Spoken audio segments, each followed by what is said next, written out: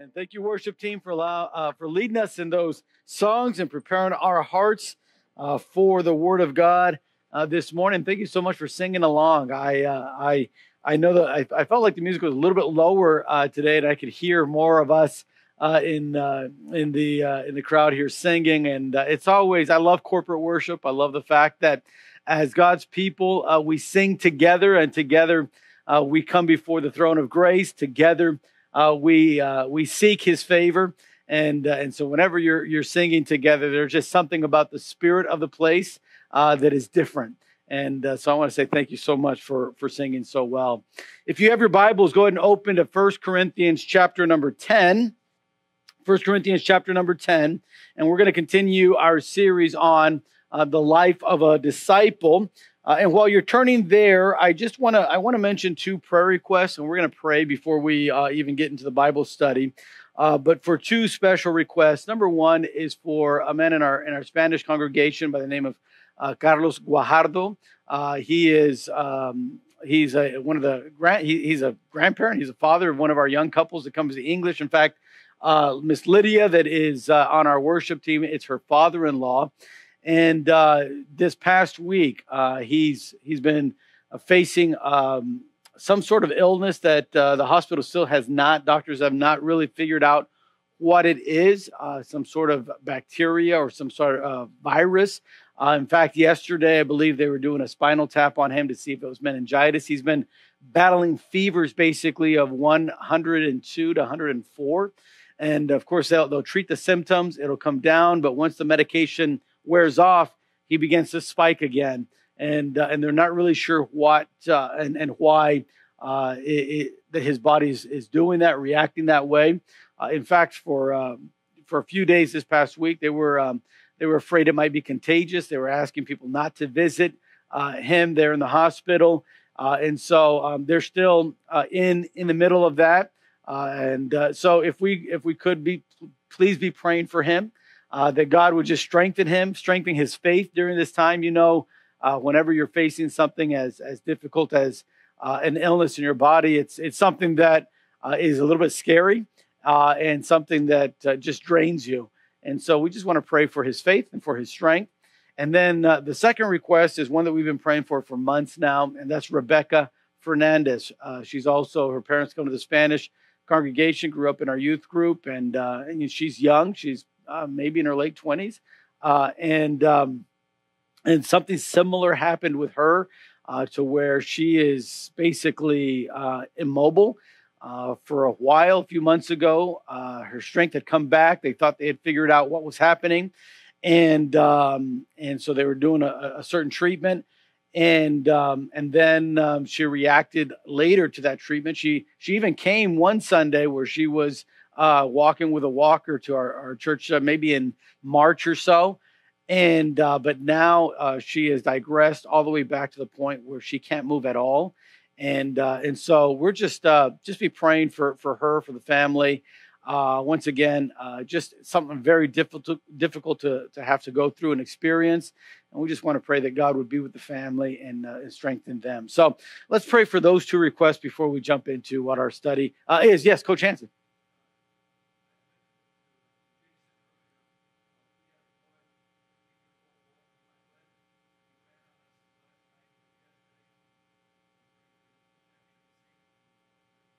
Yeah, definitely. So be praying. If for those that don't know, I call him Coach Hanson because he used to be the basketball coach where we were at high school. But he's Ray Hanson. He's a missionary to the city of Reynosa. He has an orphanage, and seems like one of the boys there in the orphanage ran away last night, if I understand it correctly. And so be praying. Let's be praying for that God would protect him. Obviously, it's dangerous to be out by himself, and that God would bring him to his senses to come back. Where there's people that love him and people that care for him. His name is Emmanuel, you said? Emmanuel. So let's be praying for him this morning as well. Let's pray. Father, thank you so much for just the blessing that it is to be in your house this morning. Thank you, Father, that we can come before your throne of grace, and it doesn't have to be in a Wednesday service. It doesn't have to be at home. Father, we can do it at any time, even in a morning service. Come and seek your favor and seek your face. And Father, this morning we come before you with three major requests. We pray, first of all, for Brother Carlos Guajardo. Father, you know what that illness that is attacking his body right now. Father, you know how it seems to have dumbfounded the doctors, and they're doing their very best to try to diagnose what it is that is going on. I pray that you would give the doctors wisdom so that they might be able to prescribe something that would be a help and a blessing to his body to help him recover. But Father, we know that you are the great physician, and though the doctors may not know what's happening, and though they may not have any control over what goes on in his body, we know that you do. And so, Father, we go to you this morning, asking that you would put your hand of healing upon him. Father, we ask that you would encourage his faith this morning. You know the way that the devil is trying to probably attack his mind and perhaps try to accuse you falsely of where is your God and where is his power. And Father, I pray that his faith would remain strong in you, and that he would, Father, find in your word the strength that he needs to continue to move forward. I pray that you would be with his family this morning. I know his wife and his son is there with him visiting. I pray that they would be a help and a blessing to him. I pray for his strength, Father, as this fever begins to try to drain his energy. I pray that he would find new strength and in the promises of your word, as Isaiah teaches us in Isaiah 40, Father, that those that walk with you, those that are with you shall be renewed in their strength. And so, Father, I pray that you would be with him. I ask for Rebecca Fernandez today. Father, you know the battle that she's been going through the last 2 months, and you know how she's digressed in her health. I pray that you would continually be with her and with her faith. I pray that you'd be with the doctors that are attending to her, that they might, Father, figure out what exactly is happening, and that we might be able to see some progress of her getting stronger and getting healthier. Father, we know that she's young, and it's always difficult to just see any person, but especially a young person, going through something like this. And so we pray for her and the whole Fernandez family. And then, Father, we pray for this young man, Emmanuel, that ran away last night. Father, you know how the orphanage is looking for him, how those that love him are seeking him out. I pray that, first of all, you would put a hedge of protection around him in a city that is as dangerous as it can be there in Reynosa. I pray that you would protect him from any harm and any danger. I pray you'd begin to work in his heart and in his mind, Father, that he might realize that there at the orphanage there is a place of people that love him. But more importantly, there's the presence of Almighty God. And Father, what you can do for him, what you can teach him, and how you can bring to him the joy that his heart longs for. And so I pray, Father, that he would come back soon, that we would be able to find him without any tragedy, without any harm. And so be with Manuel. I pray that the truths that he has heard taught there in the orphanage would now begin to speak to his mind. And much as the prodigal son returned, that he would return and find a place of love for him there. Now, Father, I also ask that you be with us as we study your word this morning. I pray that your presence would be felt. I pray that your spirit would speak to our hearts, and that we would grow in this time, not only in our knowledge of your word, but grow in our relationship, draw closer to you as a result of studying your word. And we ask this in Jesus' precious name. Amen. Amen. 1 Corinthians chapter 10 and verse 31 is a pretty well-known verse. It says this.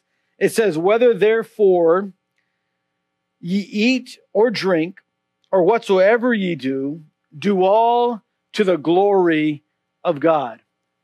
In this series, we've been talking about the life of a disciple, and how do we identify the life of a disciple? What are we as disciples to reflect, or what are we to show to the outside world about who we are? And we learned last week that the life of a disciple has the priority of spending time with Jesus. So in identifying Mark in your life as a follower of Jesus is that you spend time with Jesus. And we talked a little bit last week about how we do that, how we spend time with him in his word. We spend time with him when we are in prayer to the Father. We are spending time with Jesus, and that is our priority, our highest priority as disciples. But this morning, I'd like to submit to you that the life of a disciple also has as its aim and purpose to be and do one thing. And that one thing is to glorify God. The purpose in the life of a disciple is to glorify God.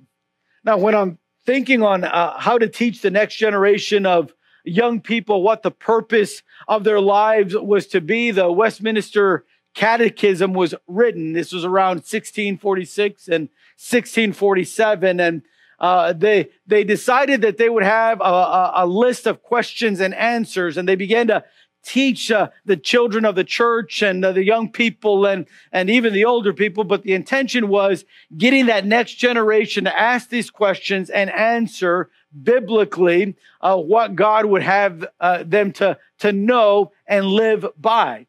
And the very first question in the Westminster Catechism is, what is the chief end of man? And the answer that is given is, the chief end of man is to glorify God and to enjoy him forever. Now, when I read what was written almost 300 years ago or over 300 years ago, I have to agree that indeed, when you study the Bible, when you ask yourself, what is the purpose of a disciple? What is my life's purpose as God's creation? It is to glorify him.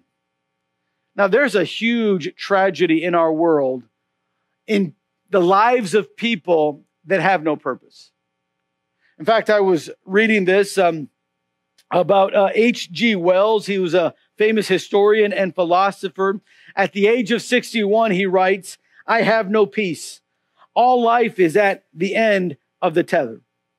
The poet Byron said in his later years, "My days are in yellow leaf. The flowers and fruits of life are gone. The worm and the canker and the grief are mine alone."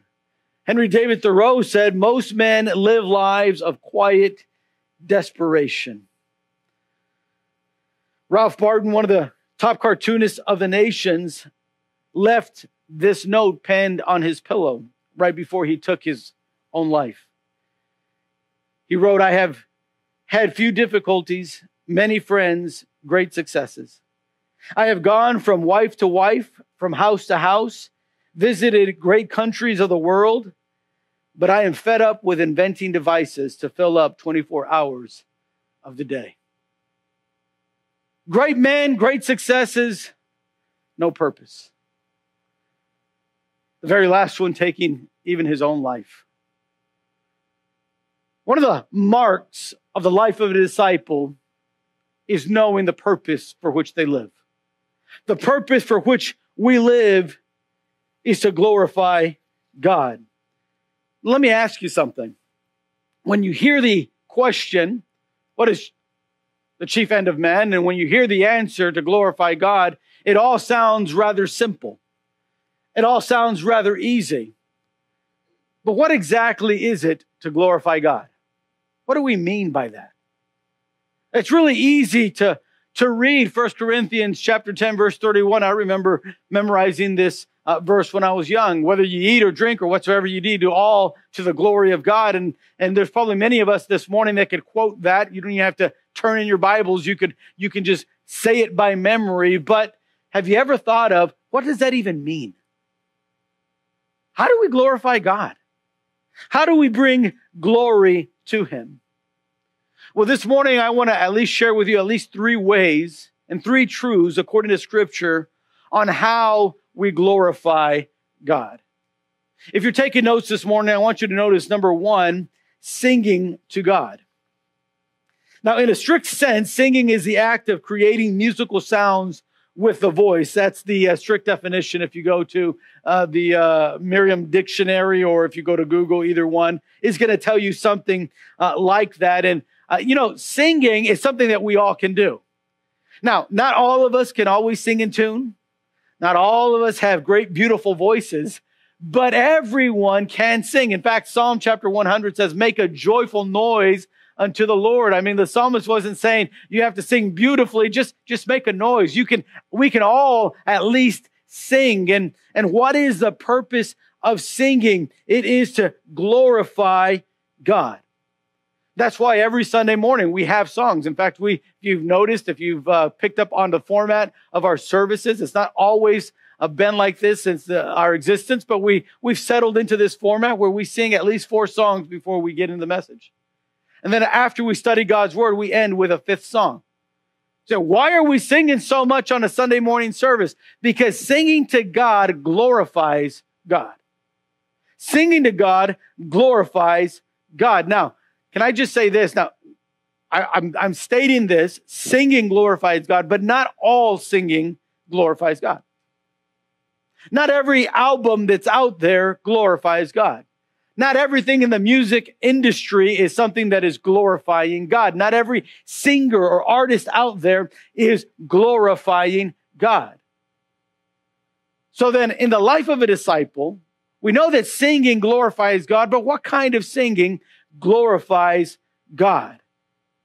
Well, notice, if you will, in Job chapter 36, that singing of God's great work glorifies God. In the book of Job, if you're familiar with this book, it's somewhere near the middle of your Bible, and Job was a man that went through some great tragedies. Lost all of his children, got sick with boils, lost all of his wealth, all in one day. And he has friends that come and speak to him, and his friends basically accuse him and say, you deserve what you get. They said, Job, your kids died because there's something of sin in your life somewhere. And Job tried to tell them, but I haven't done anything. I haven't robbed anyone. I haven't hurt anyone. I haven't harmed anyone. I mean, and they're saying, well, something. Maybe you've been unfaithful. Maybe you've cursed God. Maybe there's something. And 3 of his close friends, if you want to call them that, basically, instead of encouraging him, say, you deserve what you're getting. But there's a 4th friend that speaks in Job chapter 36. His name is Elihu, and he's the only one that really doesn't accuse Job of anything.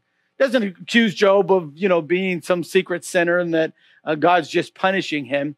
But he does direct Job to start seeing God for who God is. And we see this in Job 36, verse 22. I put it in your notes. He says, look, God is all-powerful. Who is a teacher like him? No one can tell him what to do or say to him, you have done wrong. Instead, glorify his mighty works, singing songs of praise. Everyone has seen these things, though only from a distance. He says, you ought to glorify God, Job. Wow, singing about his great works, glorify his mighty works. When we sing, we ought to be singing about the works of our God. As we sing about his great work, we are glorifying his name. We are living for our purpose. That's why if you're participating in the corporate singing of our Sunday service, there's something that happens in here. And it's crazy. Listen, I've sung Garth Brooks songs. He was one of my favorite country singers growing up. But none of Garth Brooks' songs ever touched me like songs of the faith. They've never moved me like when I'm glorifying God. Now, I'm not always singing those songs to my wife. Sometimes you're going to sing maybe a Garth Brooks song to your wife because you're, Valentine's Day or whatever. I don't know. But we know that there's a difference, and it's a major difference when you're glorifying God in your singing. Because when you're singing about him, it moves you to your very core, to your very being. I've seen it here. I've experienced it myself here. It's not every Sunday, but there are just some Sundays where as we're singing and glorifying God, it begins to move and tears begin to pour. Because you never feel so fulfilled. That's when you're living your purpose. You'll never feel so satisfied as when you're living your purpose. You'll never have such peace until you're living your purpose.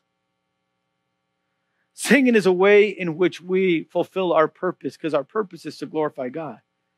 When you sing, sing of the great works of God. But notice, secondly, the great blessings of God also ought to be sung about. Look in Psalm chapter 147. You see, as disciples, we not only sing about the great works of God, but we also sing about his wonderful blessings. In the New Living Translation, that's the one I'm reading from, Psalm 147 in your notes, verse 12. Glorify the Lord, O Jerusalem. Praise your God, O Zion, for he has strengthened the bars of your gates and blessed your children within your walls. He sends peace across your nation and satisfies your hunger with the finest wheat. You know what the psalmist is saying? I'm going to sing to God about the blessings that he's given me. As disciples, we should never forget all that God does for us. You know, sometimes it's sad we don't really think about the blessings until we are in a hospital. Sometimes we don't think about how good God has been to us until we're going through a storm or a trial.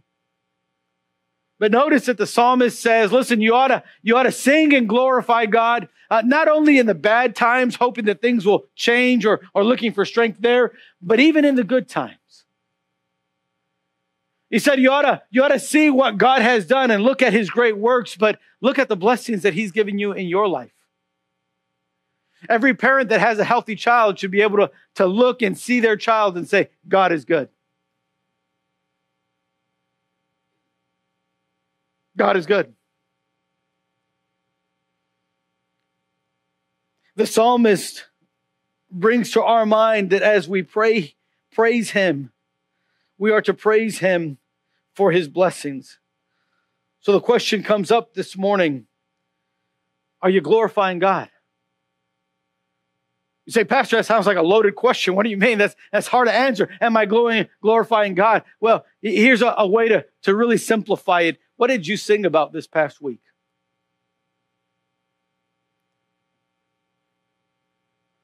What was it that came forth from your lips? What great works did you recognize of God? What blessings did you thank him for in your life? You see, the purpose of your life is to glorify him. You do that by singing to him. So I just wonder, what did you sing? Are you singing? Number two, we find this in the scriptures. If we are going to glorify God, we do it by singing to him. Number two, by obeying his word. The disciple who will glorify God with his life is one who will obey his word. And obedience is a key word. There are many that call themselves disciples today that know God's word. They can quote verses. They can remember Bible stories. In fact, you can give them Bible trivia and they probably know most of the answers. Yet they don't glorify God. Knowing all of that, answering all those questions, yet they don't glorify God. And why is this? Because they don't obey his word. You say, well, how do we obey God's word? There in your notes, by doing his commands. Not memorizing his commands, not quoting his commands, doing his commands. Look at Isaiah chapter 26. In the days of Isaiah the prophet, the people knew the scriptures. There was priests in the temple still. There was the Levites that were still working and doing the ministry of the temple there. And people knew the scriptures. But they wouldn't obey. They were religious. They brought their sacrifices. They would give into the offering plate, but they didn't obey. In fact, what they tried to do was they tried to mix worship with God with everything else that they were doing. Like worship with God, but also worshiping my success. Worshiping God, but also worshiping my wealth. Isaiah the prophet tried over and over throughout his life and throughout his ministry to get people to open their eyes and say, listen, it can't be God and money. It must be all God. In Isaiah 26 and verse 8, notice it says, Lord, we show our trust in you by obeying your laws. Our heart's desire is to glorify your name. In the night, I search for you. In the morning, I earnestly seek you. For only when you come to judge the earth will people learn what is right. Your kindness to the wicked does not make them do good. Although others do right, the wicked keep doing wrong and take no notice of the Lord's majesty. Do you understand that Isaiah is saying, man, they see it, but they won't give you, they don't give you the trust and the honor because they won't obey you. God was gracious to them.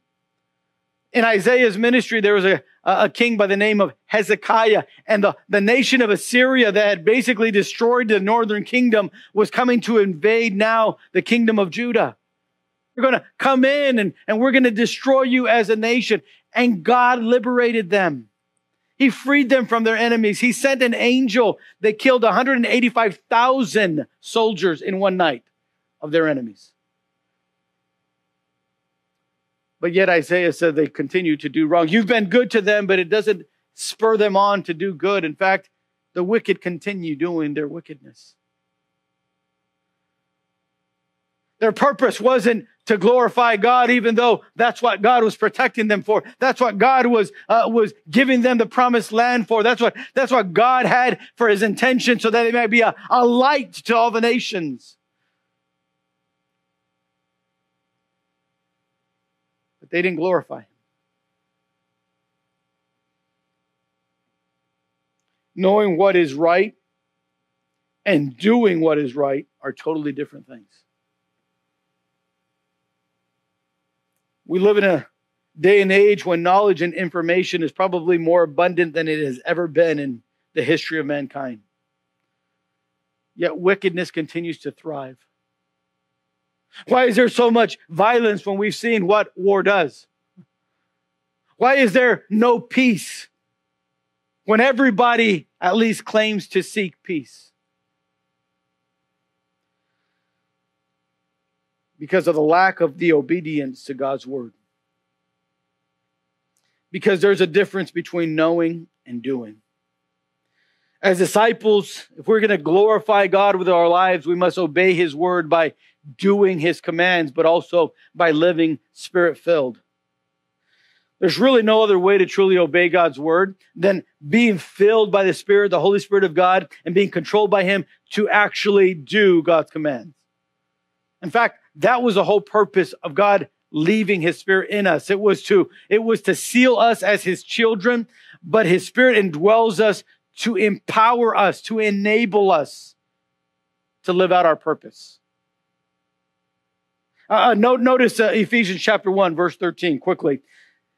I put it there in your notes. And now you Gentiles have also heard the truth, the good news, that is the gospel, that God saves you. And when you believed in Christ, he identified you as his own by giving you the Holy Spirit, whom he promised long ago. The Spirit is God's guarantee that he will give us the inheritance he promised, and that he has purchased us to be his own people. He did this so we would praise, notice, and glorify him.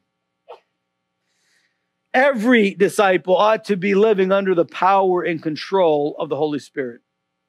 It is through the Holy Spirit that we can understand the Bible. It is through the Spirit's power that we can obey his word. It's the Spirit of God that empowers us, enables us to overcome sin. It is the Spirit of God that helps us to forgive those that have wronged us. It is the Spirit of God that allows us to love our enemies. You know that everything that Jesus preached, he preached with the intent to say, you can't do it on your own. That's why Jesus said, without me, ye can do nothing. He told his disciples, you wait, because when the Comforter comes, when the Spirit comes and indwells you, you will have power. Power for what? Power to live out your purpose. What's your purpose? To glorify God. How do I glorify God? By singing.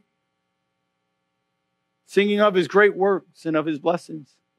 How do I glorify God? By obeying his word. What do you mean by that? By doing what he actually says, doing it. And by submitting to the Holy Spirit to empower you to do it.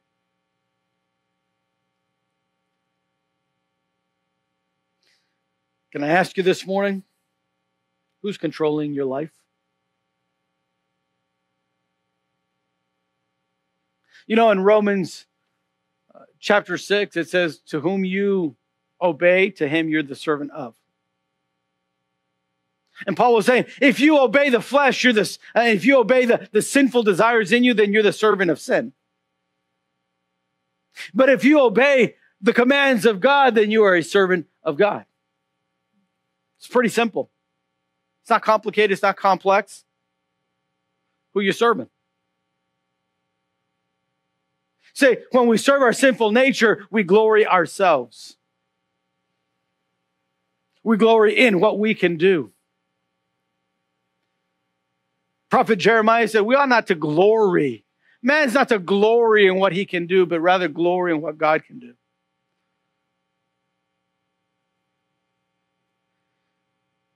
Let me give you a third way in which we glorify God in our lives and fulfill our purpose. Singing to him, obeying his word. Number 3, giving of ourselves. The disciple who truly wants to glorify God is one who will give all to God. Not only his mind and his will and his emotions, but also his whole body. The Apostle Paul was one who gave all. One who encouraged others to give all. You see, glorifying God is a matter of total surrender. Not part-time. Total surrender. What do I mean by giving of ourselves? What are we giving when we give of ourselves? What are we talking about? We're talking about our comforts and desires. Our comforts and desires. You know that the Apostle Paul was just like you and me? He liked nice things. I mean, I'm assuming you like nice things. I like nice things. He enjoyed having comfort and relaxing. He wanted to enjoy luxury just like any of us today. The Apostle Paul wasn't out looking for trouble. He didn't say, well, I wonder what trouble I can get in today. I wonder what difficulty there's out there that I can grab a hold of. There was no desire for that. Yet in giving of himself to God, God asked of him comforts and his own desires. Just sacrifice them. And there were times when the Apostle Paul had to leave comfort. Leave his own desires behind. His wants. Notice what he writes in Philippians chapter 1 and verse 20. He says, for I fully expect and hope that I will never be ashamed, but that I will continue to be bold for Christ as I have been in the past. And I trust that my life will bring honor to Christ, whether I live or die. For to me, living means living for Christ, and dying is even better. Now, here's what I want you to notice about that. He's writing that, and man, I think every one of us, if we have any kind of desire of giving ourselves to God, we could say, man, Paul, you're right. You're right on, man. I'm with you. Do you know that the Apostle Paul, though, wrote those words from a prison? He didn't write that from a 5-star hotel. He didn't write that from a nice vacation cruise. He didn't write that from a nice, luxurious church office. No. From prison, he's saying, I want to continue to be bold. My boldness has led me to have to sacrifice comfort. The very fact that I gave myself to God has led me to where I am, and yet, for to me, to live is Christ. His one aim and his purpose was, I need to glorify God. And if I can do that with my body living, I will. And if I have to do that dying, I will. Why? What makes a man do that? What makes a person say, I'm willing to take punishment for my faith? The aim, the purpose of glorifying God, that does.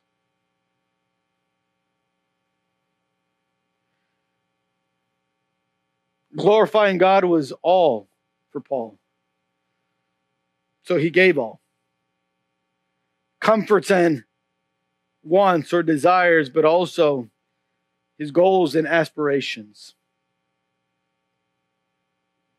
You see, for a time in Paul's life, he was all about being recognized and getting ahead. He was a student of Gamaliel, the most recognized religious teacher of the day in the country of Israel. And that's what Paul wanted to be. Paul saw what came with that, and he thought, I want to do that.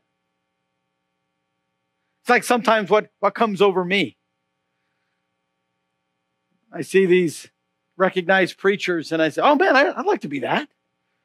I'd like to have a church of 10,000. Nothing wrong with that. And for a while, that was all of his ambition, though. That's why he did everything. In fact, that's why he was even persecuting Christians. Trying to get ahead, go up the ladder, if you will. But when he came to Christ, all of that changed. Paul put away those aspirations for something bigger and better, something less appreciated and less honored. Yet it was the purpose of his life. Notice what he writes in 1 Corinthians chapter 2. Writing to a culture, by the way, the Corinthian culture was in Greece, a culture that valued education really high.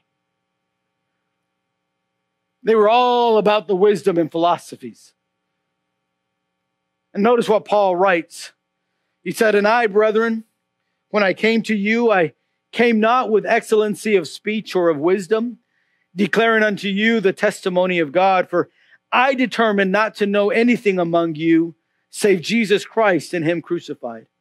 And I was with you in weakness and in fear and in much trembling. And my speech and my preaching was not with enticing words of man's wisdom, but in demonstration of the Spirit and of power, that your faith should not stand in the wisdom of men, but in the power of God.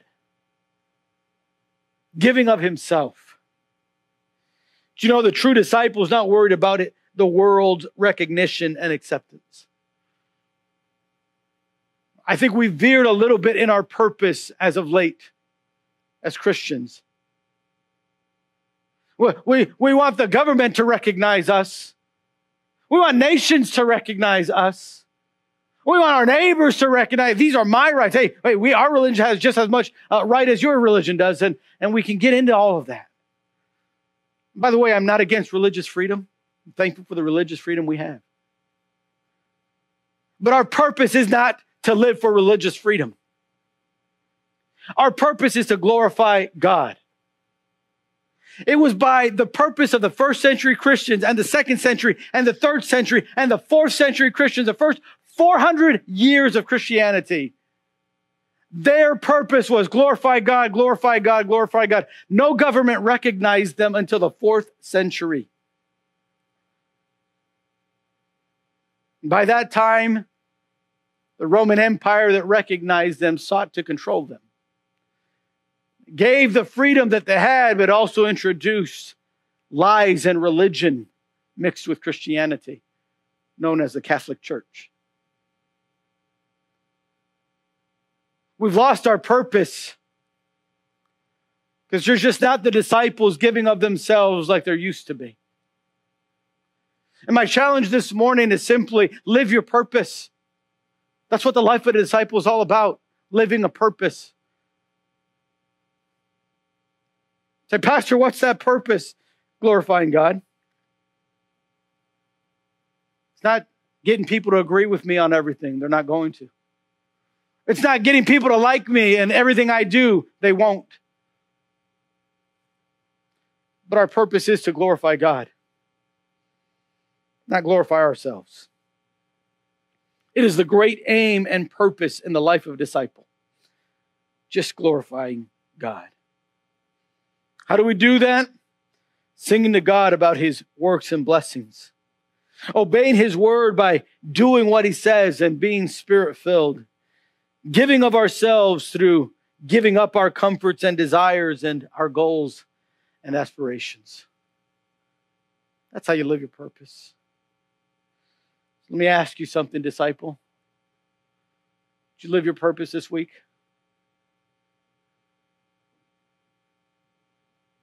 Can I encourage you with something? It's Sunday. It's the first day of a new week. Why not decide today, I think the one thing I really want to accomplish this week is living my purpose. I'm sure it's the last week of summer. It's the last full week for whatever you're going to do it now before school starts.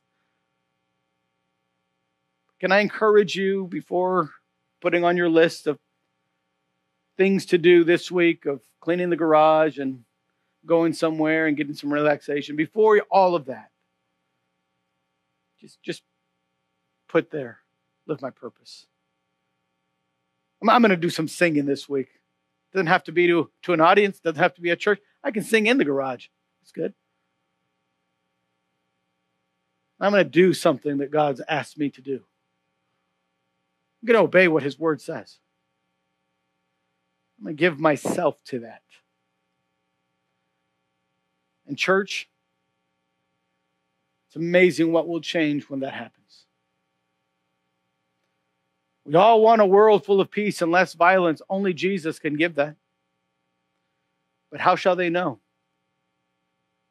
Without a preacher.